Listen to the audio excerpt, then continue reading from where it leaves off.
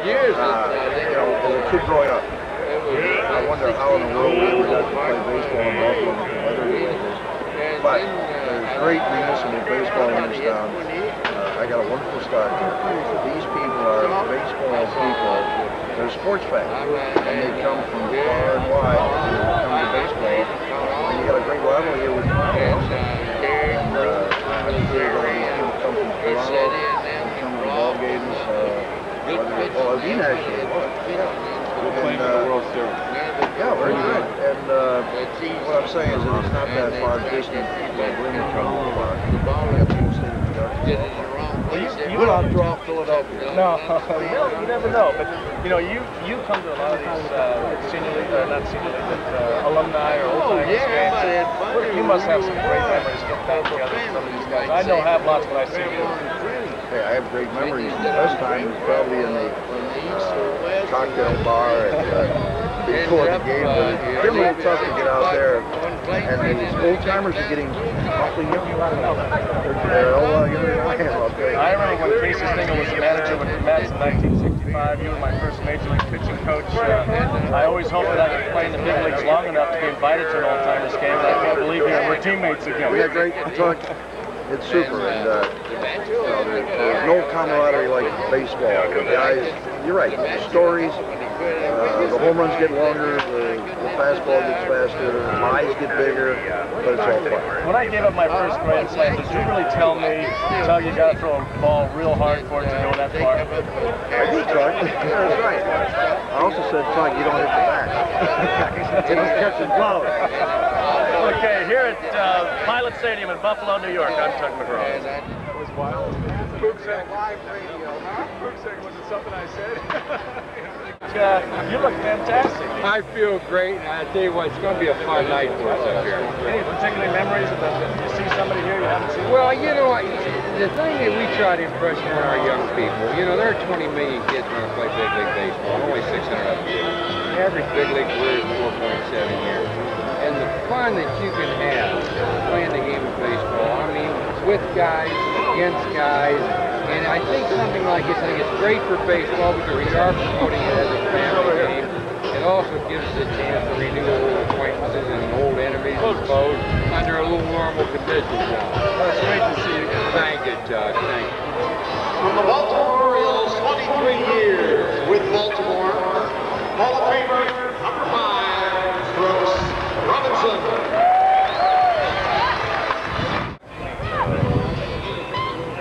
Well, I took over Cleveland Alexander lost 1 year in World War I, where he was having over 30 games a year. And so I was figuring out, you heard me say a minute ago, who the one their 300th game sooner.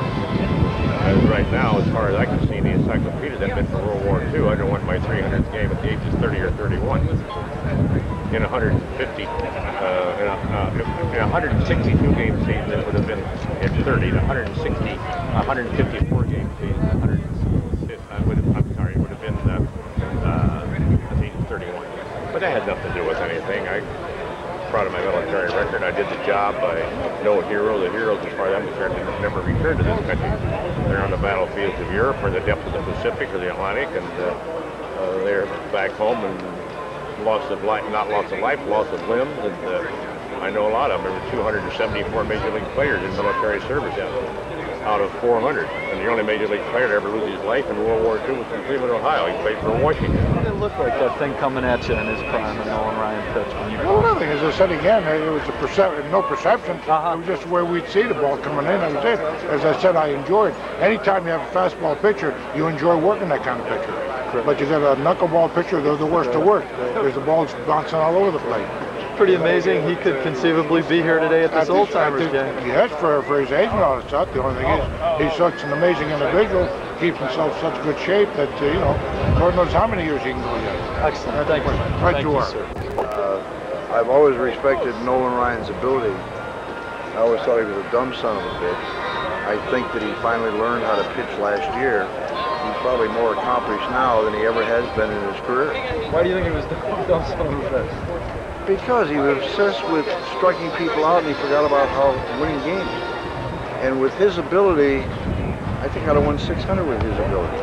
Now, Nolan is a credit to baseball. I think his habits, clean living guy. He certainly is remarkable that he's been able to throw as hard as he is at this age. And then he's thrown 6 no-hitters, you know, and a whole bunch of one-hitters, so that he has amazing ability. And it just amazes me that he's only been like a little bit above a 500 pitcher all this time. There you go.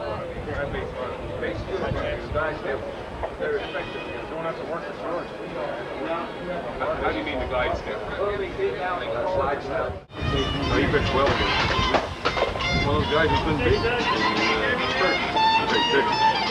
If you're going to say it, I'd say if you want to play this game and conduct yourself, doing it the way Nolan Ryan did it is not a bad idea.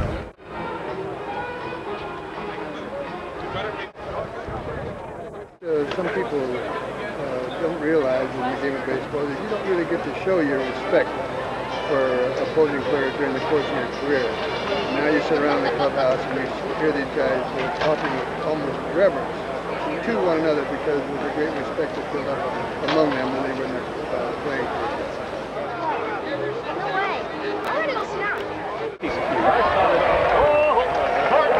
Second batting right. Got there too soon.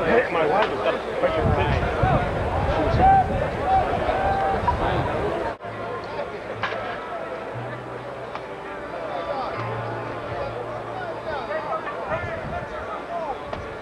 What happened as I look back, I was in total awe of the World Series, particularly the first one, because, you know, when you're a kid, you dream about it, and you go through your entire career waiting for it to happen, and then it happens, and the whole sports world actually shuts down, and they're focusing in on 2 teams. And it's just a tremendous thing. I remember the first day that I walked out the batting practice, and there was 300 or 400 reporters around the cage, and that's when it hit me.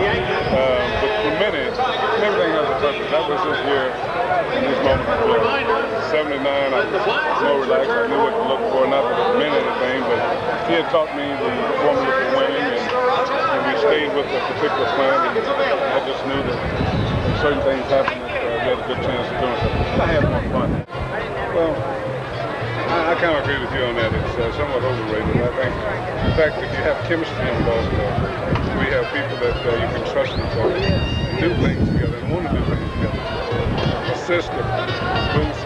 Baltimore Orioles star, also with the Los Angeles Dodgers, number 26. Very valuable, but nevertheless, I didn't want to be treated any differently from anyone else.